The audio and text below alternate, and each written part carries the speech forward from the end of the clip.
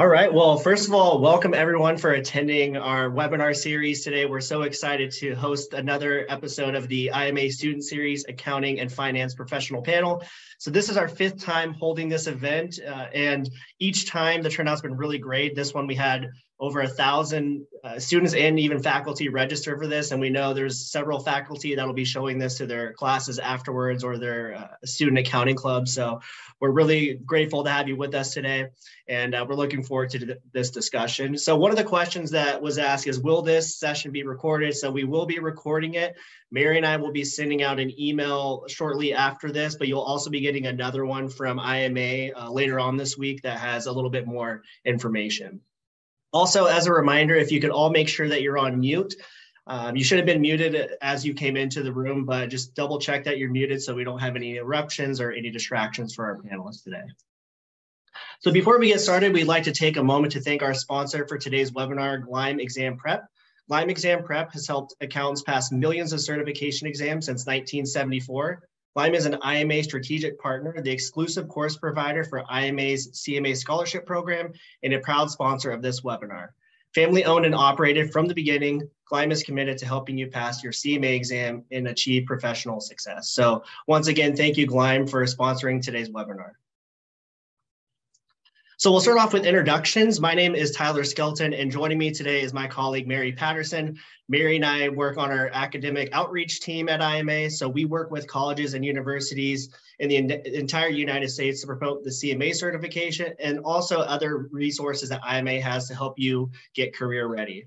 And one of the reasons we do this webinar is we want you to know about the different opportunities that are out there in accounting. It's not just going into audit or tax, which is a good fit for some, but there are so many possibilities out there. And by holding this webinar, we want to show you the different opportunities. So that's what you're going to hear today from our panelists.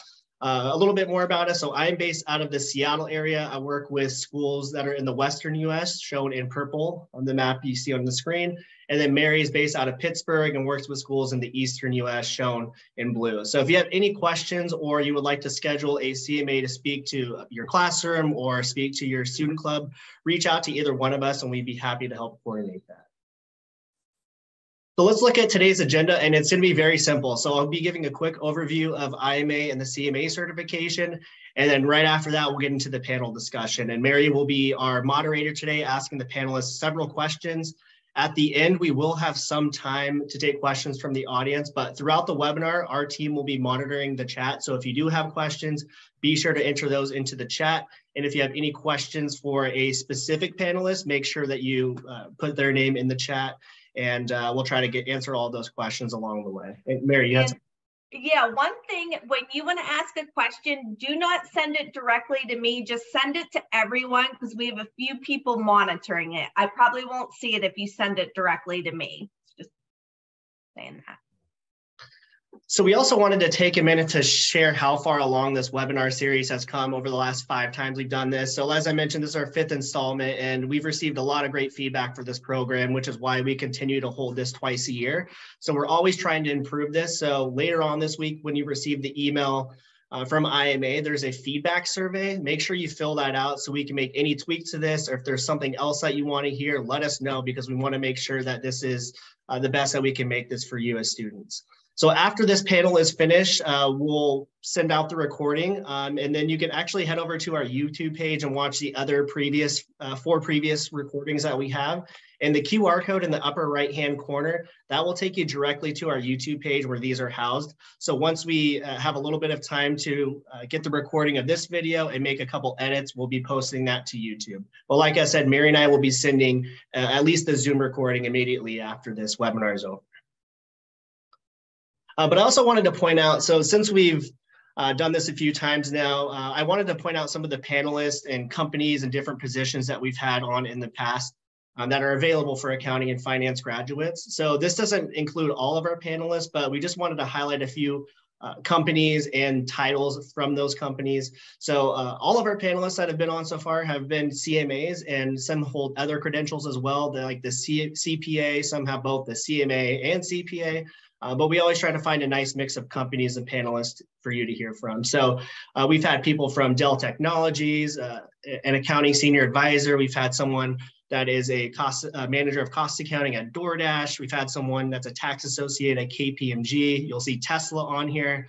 Love Every is a small startup company looking to IPO here within the next year or two. We've had someone from there that's a controller, and someone from Nike, a global operations manager. So maybe not your typical accounting title, but someone that works more on the logistics and operations sides of things. But the main goal of this is the analytical and quantitative skills that you have are in demand.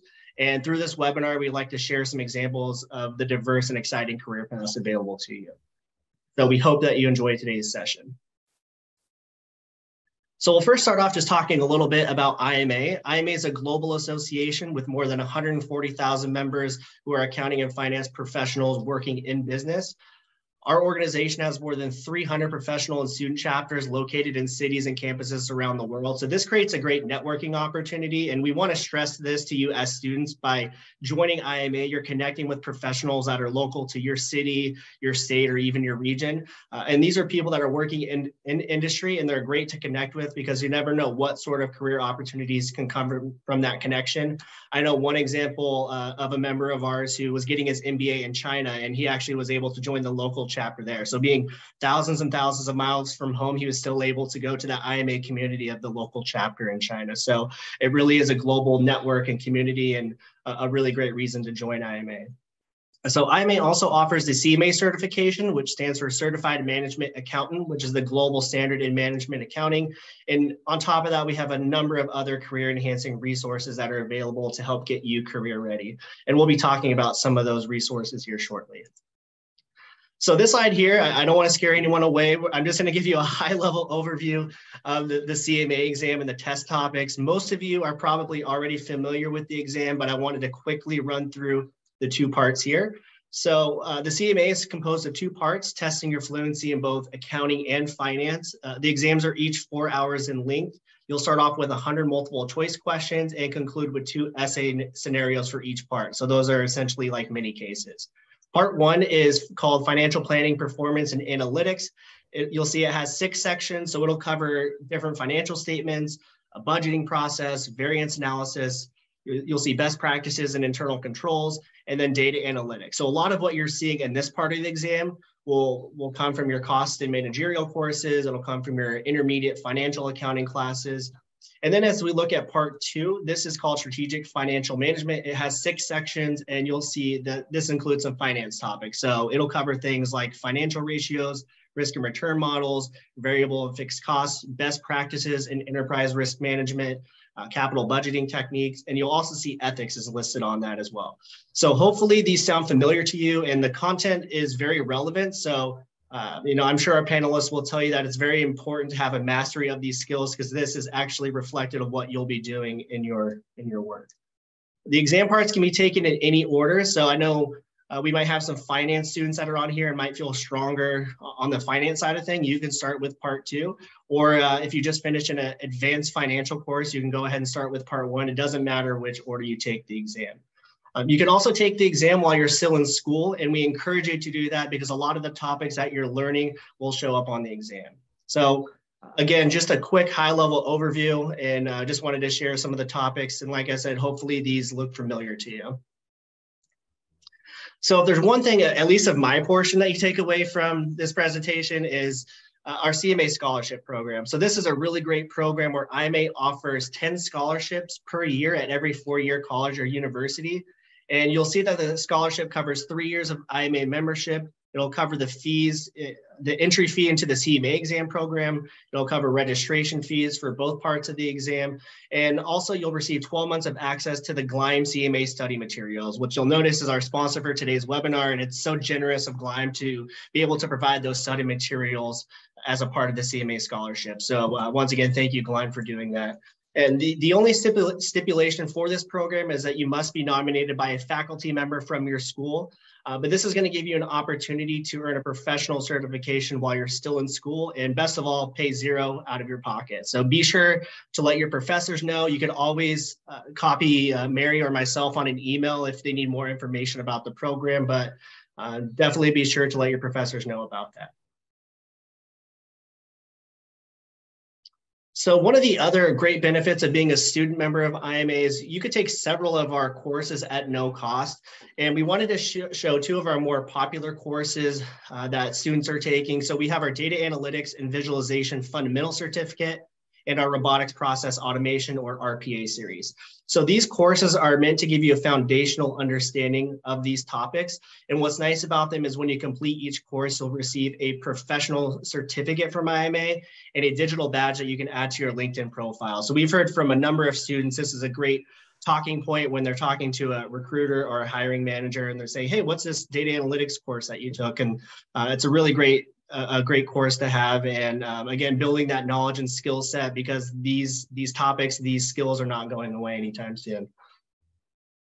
And then in addition to these courses, we have other free courses available in technology and analytics. We have soft skills, several other different courses that are free to our student members. And I know we have some academic members on, those are also free to you as well. So Mary, if you could put the student membership link in the chat, it should automatically reduce the membership price to $25 from $45 to $25. But if not, you can use the code STUDENT22, which you'll see on the screen, and that'll knock that down to $25. But like I said, both of these courses are a great way to build your knowledge and skill set, and it's going to set you apart from your peers. So we hope you take advantage of those. And finally, before we get started, we wanted to let you know about our Student Leadership Conference coming up November 9th through 11th in Detroit. We actually just had our first in-person student leadership conference in Pittsburgh this last fall. It was the first time in 3 years we had an in-person student leadership conference, and it was a really great event. Now, this might seem like it's a ways away, but we want you to start getting the thought in your head, put this in your calendar. We know it takes time to fundraise and get funding, talk to your department chairs. Another reason why it's important to join a student chapter is a lot of times they have funding available for students to go. So, we wanted to give you plenty of time to start planning that out, but we hope to see you there. These are really great events. We have professional speakers from a variety of different industries. We have industry tours. So in Pittsburgh, I was lucky enough to go to the Pittsburgh Penguins and go on a tour and learn about the facilities and meet with their accounting and finance team. So we'll be doing those industry tours. We had a really fun student night at the end of it that wrapped up with games and food. And also there's a career fair where there's a number of different companies that'll be attending for internships and potential job opportunities. And we have a couple of students in the past that have received job offers from attending this. So we hope to see you there. And if you have any more questions, feel free to reach out to us. So with that being said, let's go ahead and meet today's panel. So for today's webinar, we have a fantastic panel of accounting and finance professionals joining us to share their insights and experience. So let's get started to meet our panelists, and you'll notice that they are all CMAs, so congratulations on that. First, we have Yana Abramenko. Yana is a senior finance manager at Amazon. Next, we have Tony Capobianco. Tony is a senior manager FP&A ad sales at Barstool Sports. Next, we have Keith Lewis. Keith is an associate ops tech finance at JP Morgan Chase & Company. And finally, we have Danielle Williams. Danielle is a senior financial analyst at Johnson & Johnson. So that's our panel for today. And I'm sure you're excited as I am to hear from them. So let's go ahead and dive into it. Mary, I'll turn it over to you, and I'll just double check that they are all spotlighted, which it looks like they are. I think we're good to stop sharing my screen here. Perfect. Okay, so we're going to get into the panel. And again, as Tyler mentioned, while you're listening to our panelists, if you have a question, put it in the chat. We have someone monitoring that, and we'll hopefully get to as many questions from the audience as we can. But let's jump into that. So the first question that we have is, would you briefly describe your career since graduating from your undergrad and provide some details about your current company and your responsibilities within your role? So, for example, I think everyone on this call is familiar with Amazon, but they might not necessarily understand what a senior finance manager does at Amazon. So with that, Yana, I'll let you start and explain kind of how you got to where you are today. You're on mute.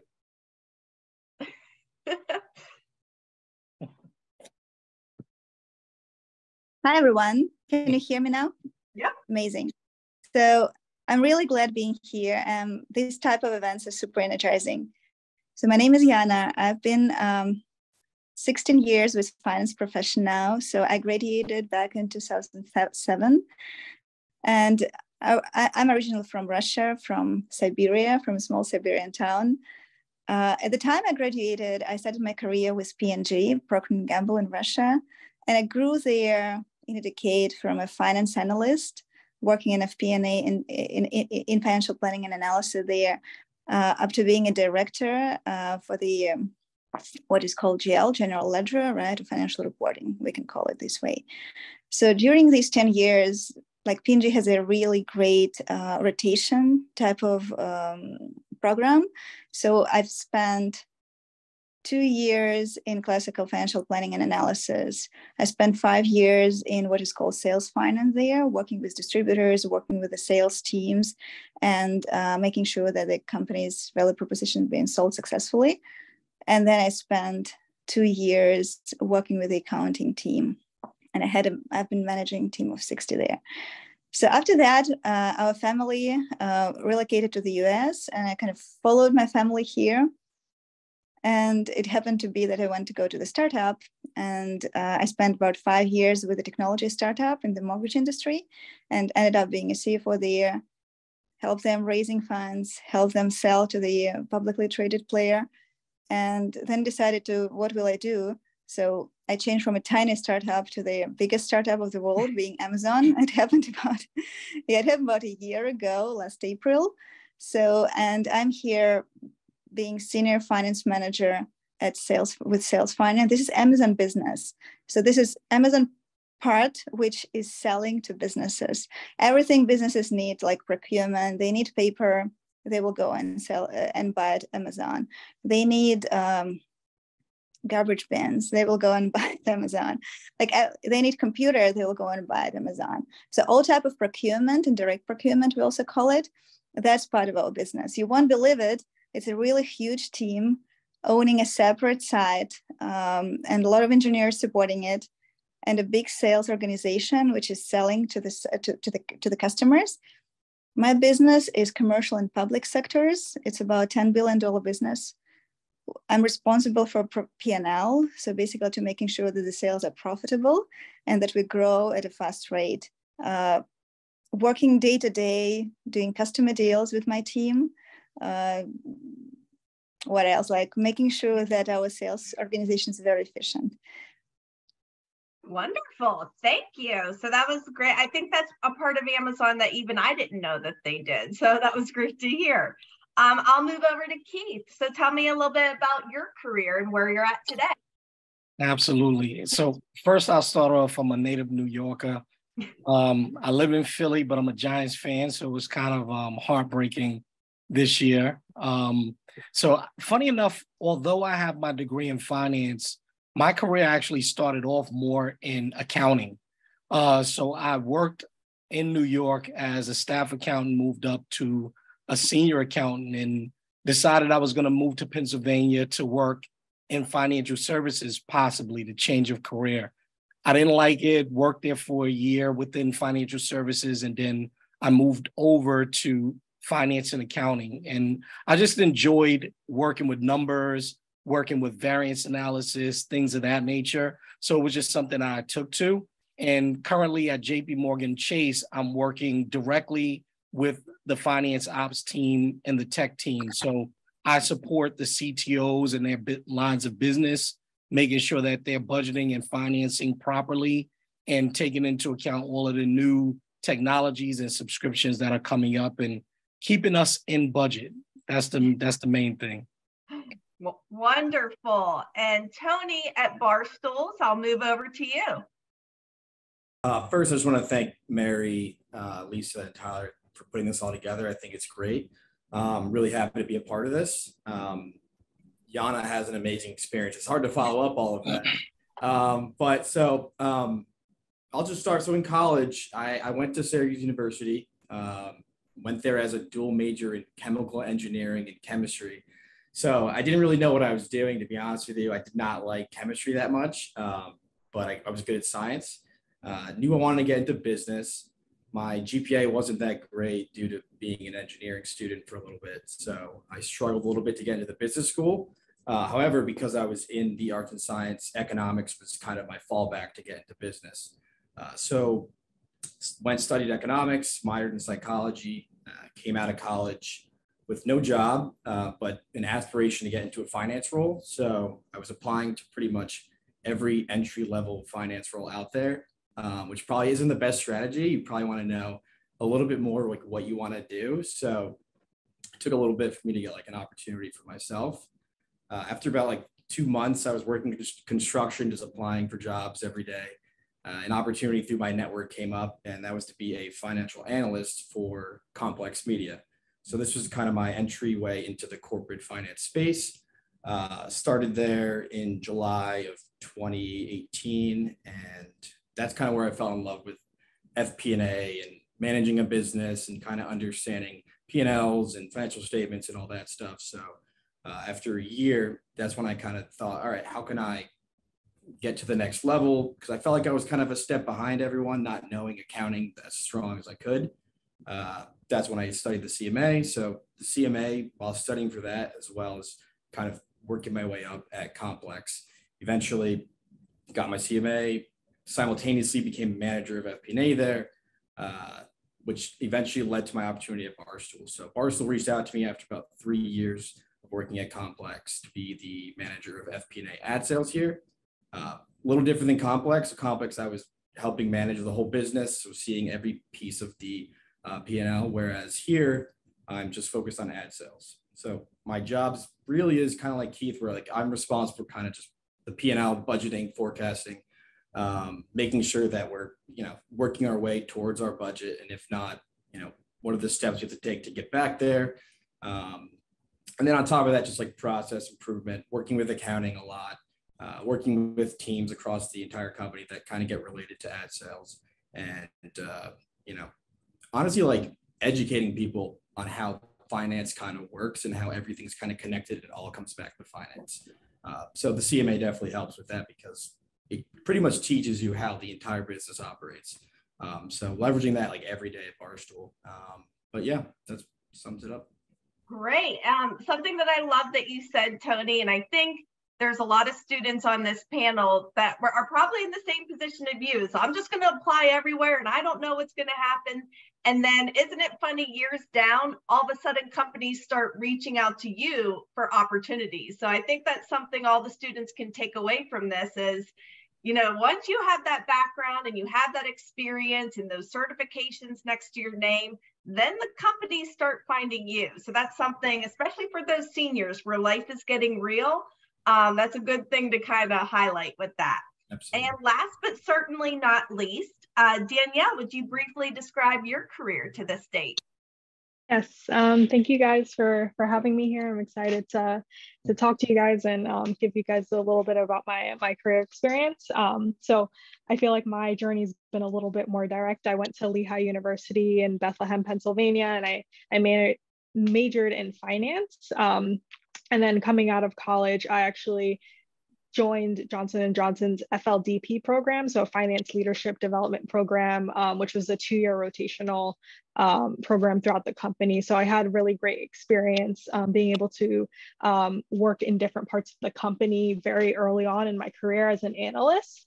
And then after that, I graduated the program and had a few senior roles leading up to my current position, where I currently support our pharmaceutical sector of the company, their research and development part. So in my day-to-day job, currently I'm dealing with a lot of scientists and operational folks and people with multiple PhDs. So it's really awesome and cool to kind of be in that space and an area that I never thought I would ever be in, and get to talk about potential drugs and life-saving concoctions that could help people down later in the future. And my main responsibility right now is kind of budget analysis. So I help with the forecasting as well as comparing actuals and making sure that we're aligned with the company's goals in the future. So great. Thank you so much with that. So My next question is gonna be, what inspired you to get your CMA, or how did you even find out about it? Was it a professor? Was it something you found later on in your professional career?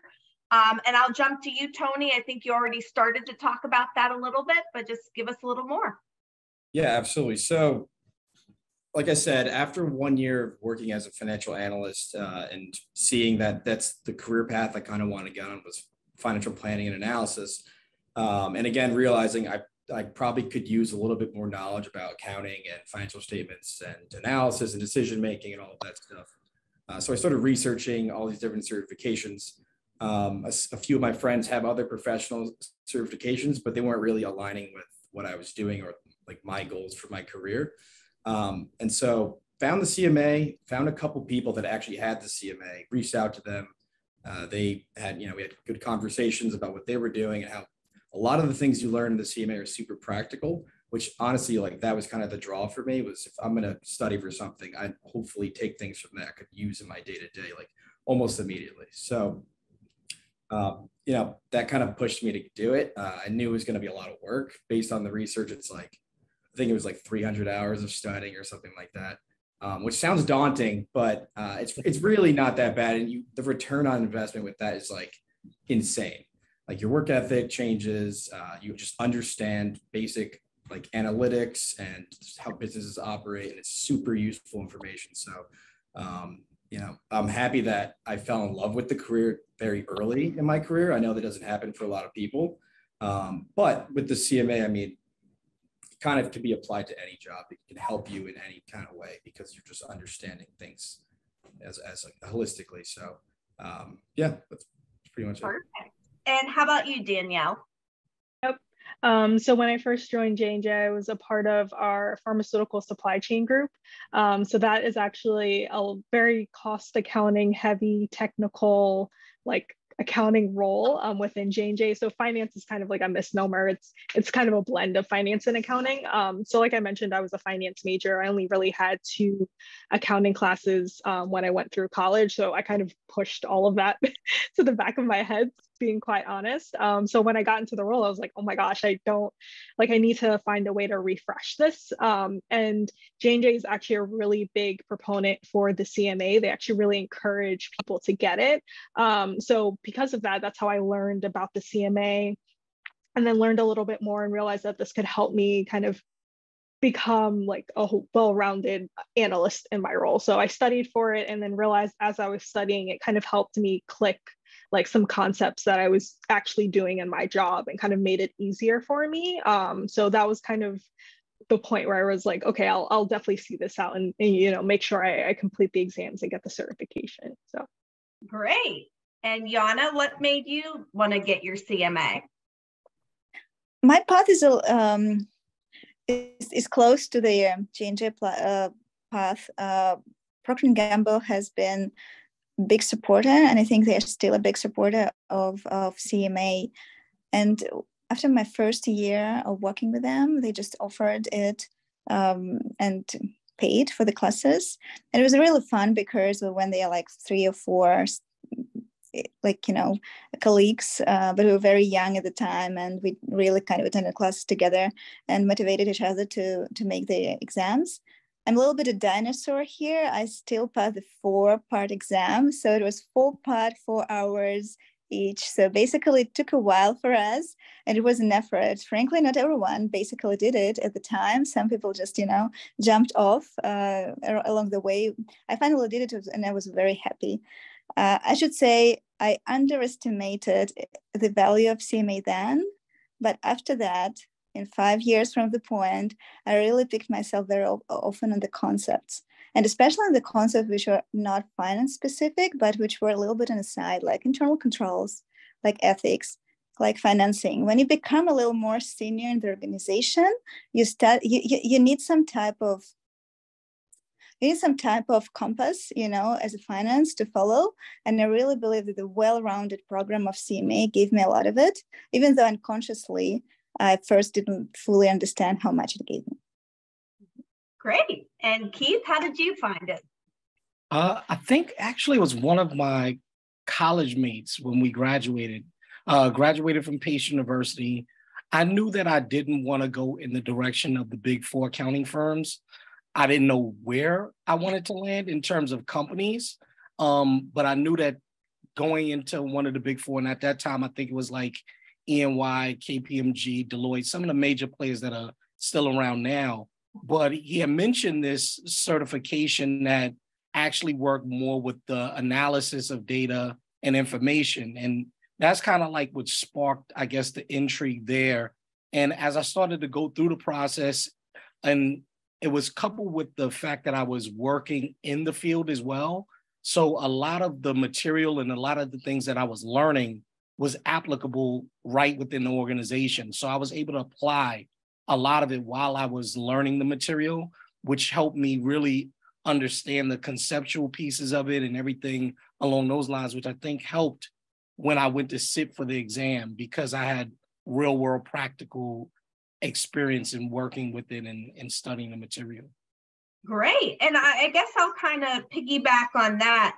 And I'll start with you, Keith, but can you give any examples of specific CMA concepts and skills that you're actually using on the job today or have used in the past? Well, I'm budget and financing is what I do every day pretty much. And sometimes it's like, pulling teeth, depending on who you're speaking to, because like Tony was saying, it's not that a lot of people are creatives and they're in their space, and you have to respect that they have a profession and that they're good at what they do. And the finance piece is just the piece that comes after. You're just here to pay for what it is that I need to do in order to execute on this great idea, this great plan. And they tend to think of that afterwards, as opposed to thinking about it in the beginning.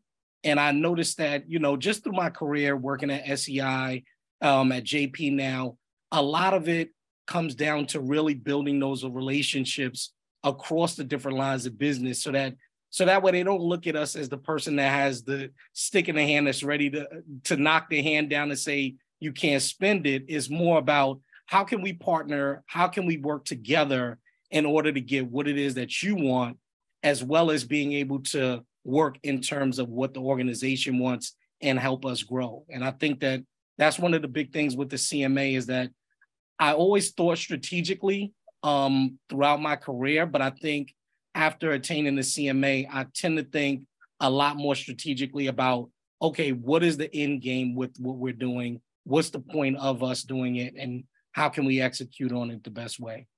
That's great. Honestly, Keith, that came up in a couple other student series about how cross-functionally you have to work with the other people and understand their part of the business, but be able to explain what the budgeting part on your side is. So I think that's something that students don't really understand while they're in school, but it becomes a major thing that you do once you start working. So that's wonderful. Yana, you kind of talked about this a little bit, but some more CMA concepts that you deal with on a daily basis? I'll tell you one, which I just know, which came into me from CMA, and it's always with me, and it always resonates with CMA, is segregation of duties. That's funny, but when I was a finance analyst, internal controls was something that was so far from me and from my life, and it was very hard for me to learn this one.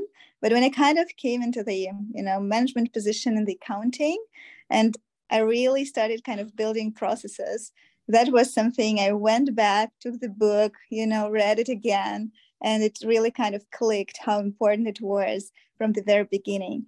Even though I know I wouldn't have been kind of able to start off that quickly if I wouldn't have had that basis in my past. But other than that, like in everyday life, I would just kind of echo other presenters. It's business partnership, it's the ability to think strategically. It's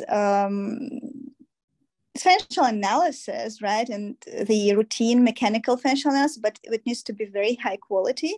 And when you need to when it comes to the new organization, especially, which doesn't have as set up standards of financial as P&G, for example, has, and you need to set it up for your organization, it's really great to kind of go back to basics and set a benchmark which is needed to be set for the new organization, for the startup organization. That's something I used a lot in my experience. Great. And how about you, Danielle? I would agree that internal controls is definitely a big one. But I would say at J&J, like one of the big things that we have is our credo. And that aligns a lot with the ethics kind of part of the CMA. And I felt like that definitely was what resonated. Just being an ethical, like accountant analysis, understanding like what your responsibilities are and like what kind of like weight you have, I think is very important. And I love that the CMA kind of like hammers that home and makes sure that like that is a piece that you understand, because I feel like we need to have that integrity. We're holding a very important piece of the company. It might not seem like that, especially to other people like Keith and, you know, Yana mentions like other parts of the company, they're just trying to get their parts done. They don't really want to talk to finance too much until they need something from us. But I feel like we do have a great responsibility. And I think it's really important for us to kind of like realize that and understand and be able to apply it. Great. And Tony, sorry, I know you're taking a drink, but you have anything to add to that?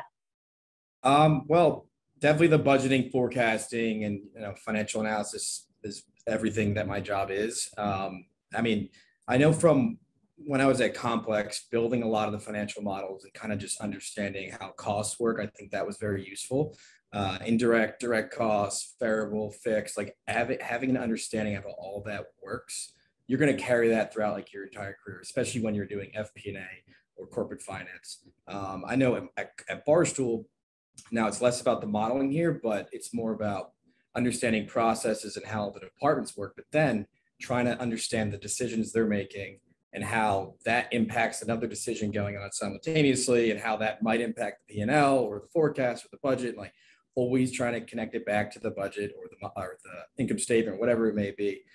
So just having the knowledge of how it all operates and works and ties and moves and levers and everything like that, it's extremely useful. Yeah, I mean, I think everyone kind of touched on everything, but from a modeling standpoint, Excel modeling and all that stuff, you definitely want to leverage all of like the analysis and decision-making type stuff you learn from the CMA. Great.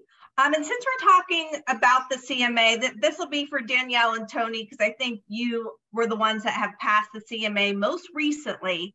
But just give us a little bit of insight in how you prepared for the CMA and any study tips that you would like to share to the students. And then I always like, or is there something, if you could do it differently, what would you do? So Danielle, I'll start with you. Yep, definitely. Well, to study, I used the Gleim products. I will say they really helped me a lot. I used the textbooks. I used the online material. So that really helped. I went through all of the lessons and kind of just made sure I understood, like before I moved on, I understood what the topics were and what was going on in that section, as well as the practice test. Definitely do the practice test and actually try and time yourself because that's very important. And if I were to do anything different, I feel like I would definitely start with part 2 first, the like financial. I was focused on the accounting part, and I feel like that kind of stressed me out a little bit. So I feel like if I just did the financial part where I was more comfortable, where I like, had my expertise and kind of like got my confidence up and, took the exam there, I feel like that definitely would have helped. So just like make sure you're in the most comfortable position and you're setting yourself up for success. So that's what I would do differently. But the materials that I used, I feel like they were more than efficient to help me pass the exams. Great. And yeah, that's something to highlight here. So for the accounting majors, how Tyler showed that to you, part 1 is more of that accounting focus part of the exam. That's usually where the accounting major starts. And then our finance majors usually start with part 2 because that's where they feel most comfortable. All right, Tony, tell me how you prepared for the exam and any tips or things you would do differently. Yeah, so I didn't have the accounting background, and I was doing economics, not really finance. So I went with the part 1 first, based on the research I did. It was like do part 1, we get a good base knowledge of that going into part 2. It'd probably be easier doing it that way. Even though I didn't do as well on part 2, so I don't know if that actually worked.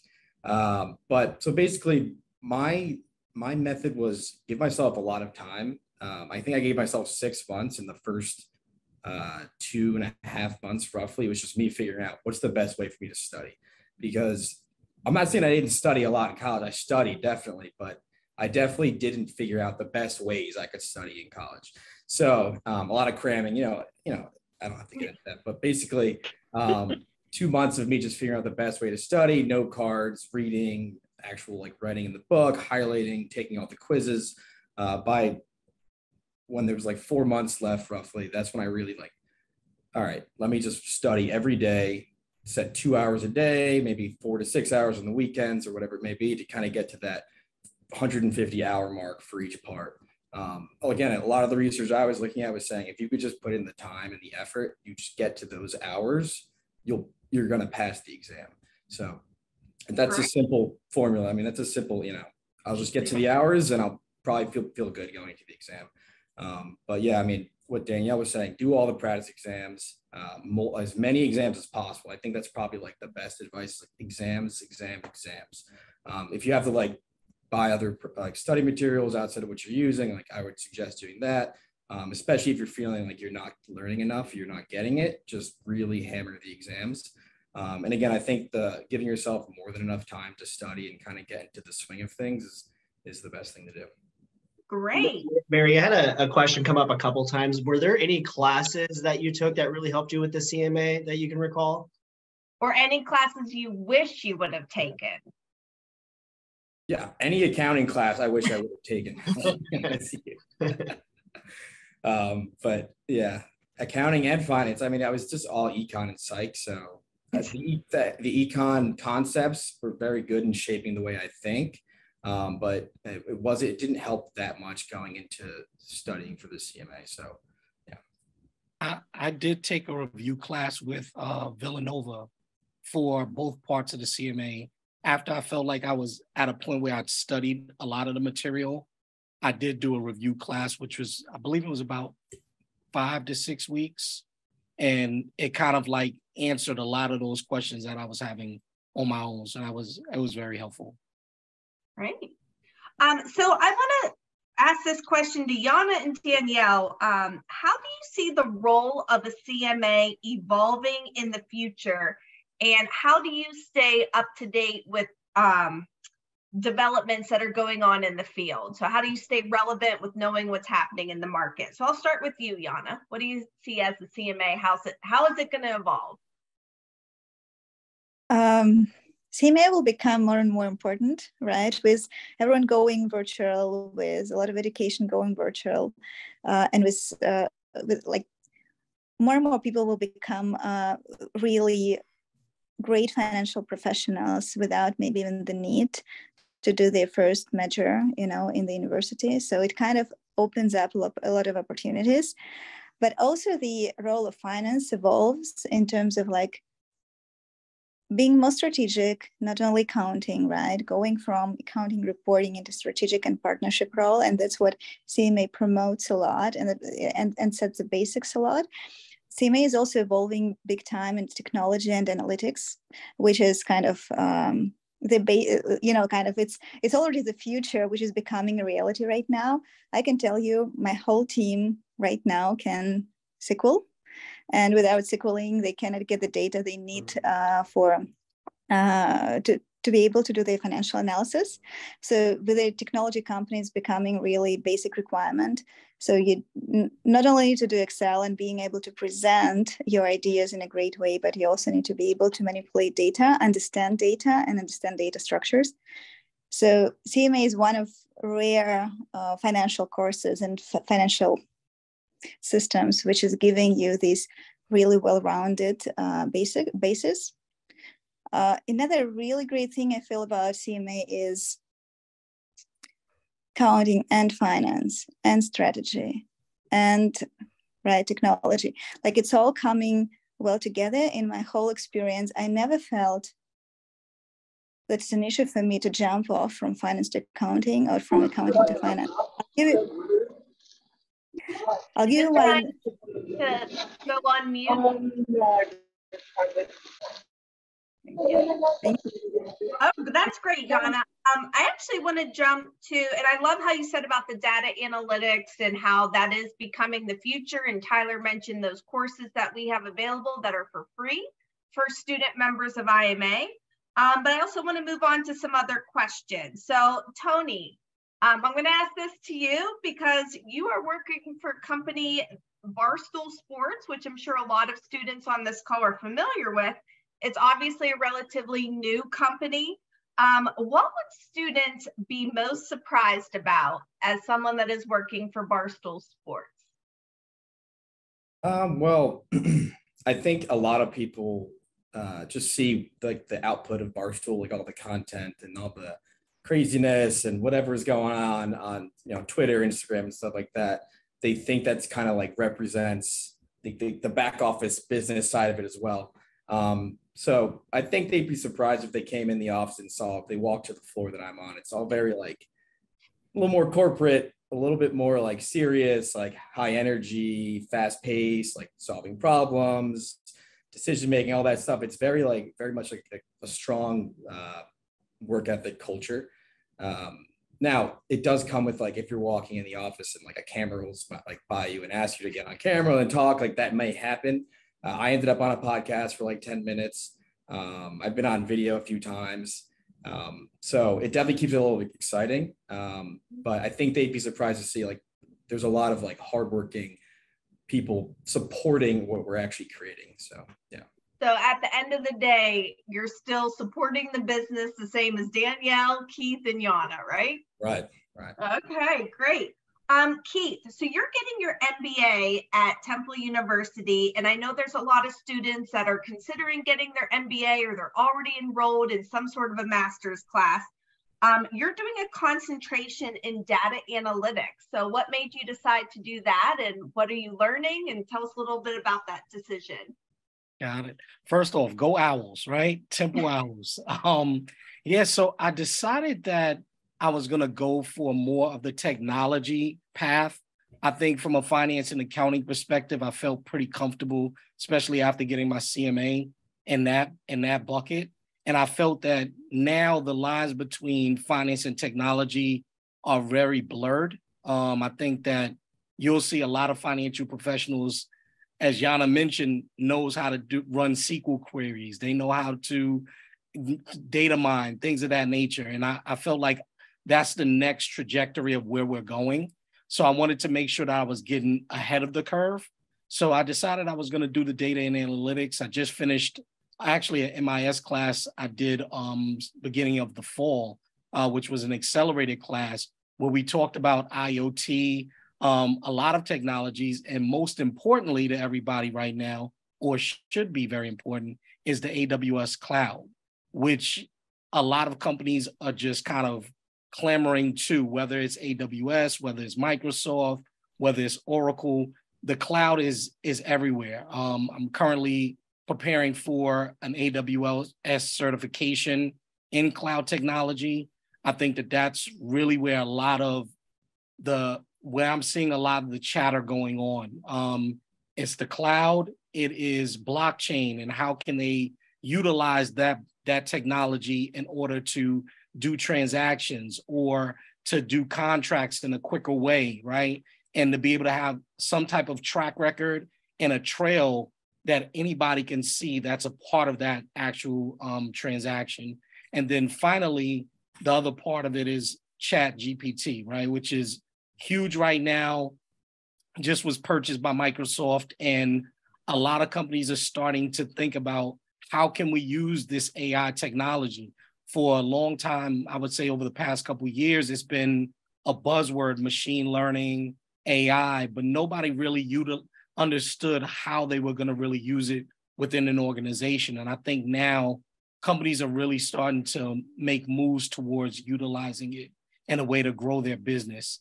In addition to that, I've actually decided I'm probably going to move more to the innovation technology area, which is more about the implementation of the technology. So it's not only just the data and analysis piece of it, but it's how is this going to affect our company if we decide to bring this technology into it? How is it going to affect what we're doing? What's going to be the cost associated with it? And I think that that's a very interesting space as well that's starting to grow. That's great. And I think it's interesting for the students listening, accounting, finance students, business students. I mean, this is where the future is going. So, and I think that goes back to another question. I would say if there's any classes on your campus that they are starting to offer with this technology, those are the classes that you're going to want to take as much as you can. So Tyler, are there any questions that have come in through the chat while we still have the time to?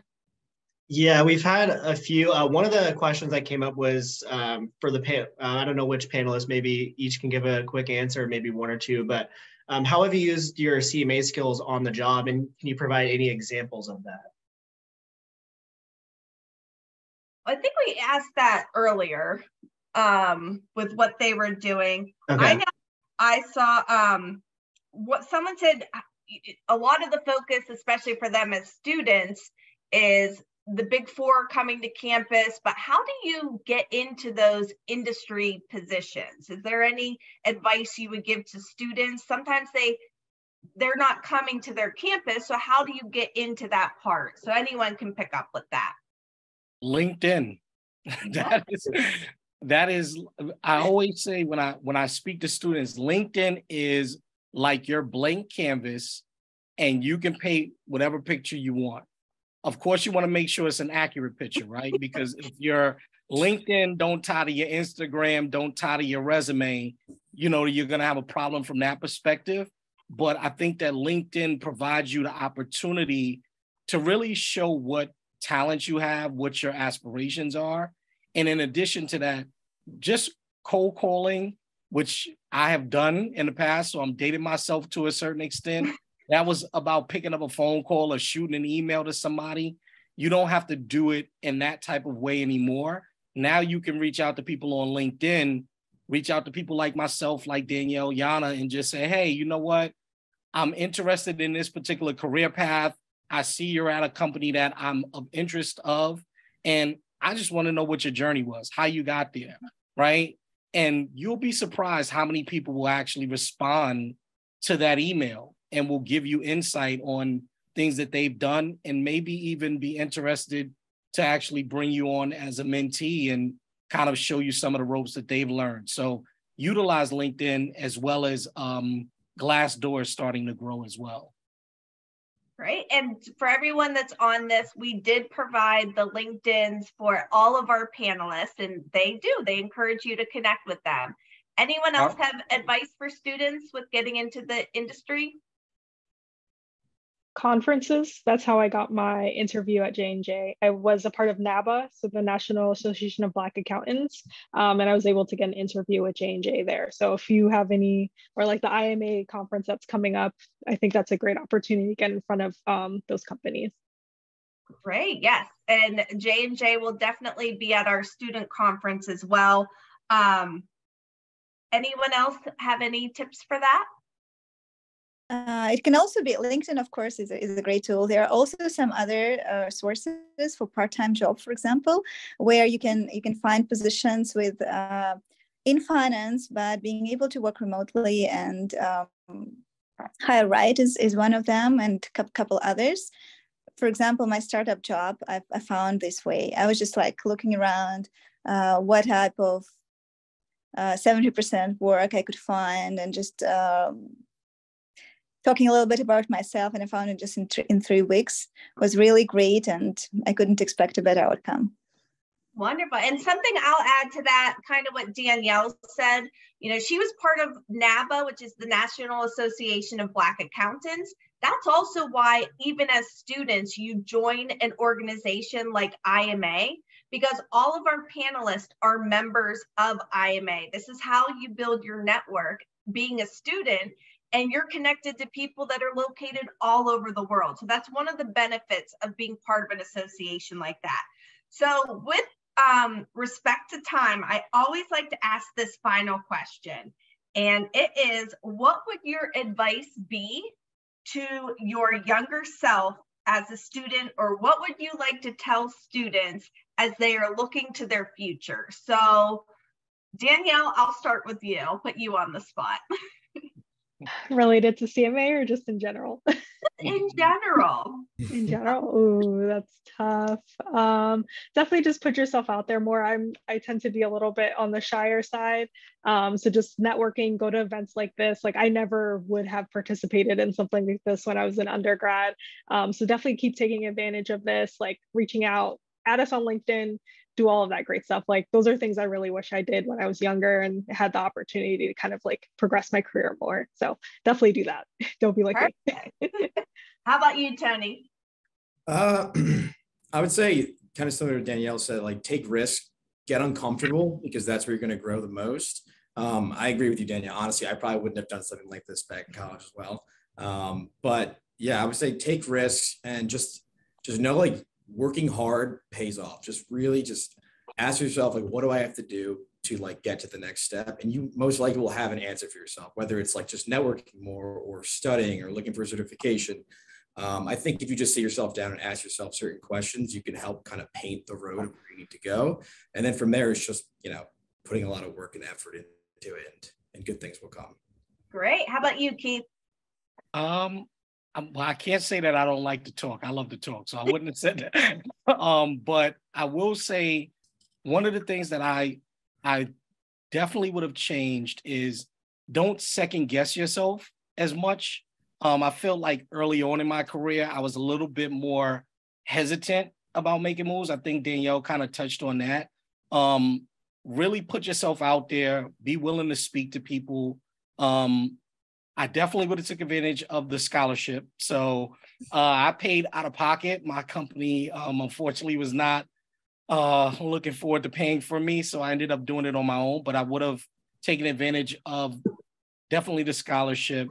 And I think building relationships, I think that the more you look at it, the more relationships you have, the more you can move in different directions within your career. And finally, I would say the soft skills matter the further up you go. So it's not about, yes, you have to know what your job is and what your function is, but being able to communicate and do those soft skill things within an organization, those are what kind of pushes you to that higher trajectory. Wonderful. And last but not least, Yana? I think I'll recommend two things. One is challenge yourself and not be lazy to the extent like it will all pay out. An example would be a CMA exam, right? Taking these, investing time in yourself, and it will pay out definitely over years. And another one would be open to unlinear opportunities in your life, like, and in your career. It should not always be like, the step ladder up and a very logical one. Like in my case, I never knew I would kind of after finance go into accounting. And after accounting of a big group, I would go into startup and I will study from accounting of literally very manual work, but then it will become basically CFO and then it will change again. Like being open a little bit and try different things. And then you kind of will realize how it all connected within finance. That's what really good thing to consider. This was all great, and I hope the students got to hear a lot of different perspectives. And I'm going to turn it over to you, Tyler, to send us home. You're on mute. There we go.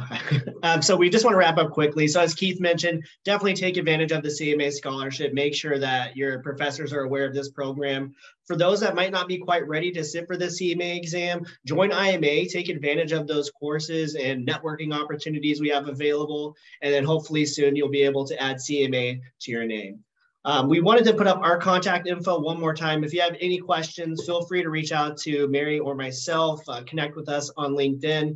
And then finally, we would like to thank our sponsor again for today, Gleim Exam Prep, for making this presentation possible. And Gleim, we really appreciate all that you do for not only IMA, but for the profession as a whole. So thank you, everyone, and we'll see you next time.